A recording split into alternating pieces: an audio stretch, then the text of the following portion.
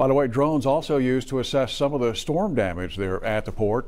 They were also used to help with rescues there, deliver medical supplies. Port personnel have been working with a private company that's been using drones to survey damage along the ship channel. The port also made use of drone images captured by the Corpus Christi Fire Department as well as the folks over at A&M Corpus Christi. In the Port of Corpus Christi, we were looking to see what was in the ship channel, and we found boats there. So obviously you need to know that before you start to open the channel. Drones give people a visual observation with a certain level of precision that you can't do with other systems.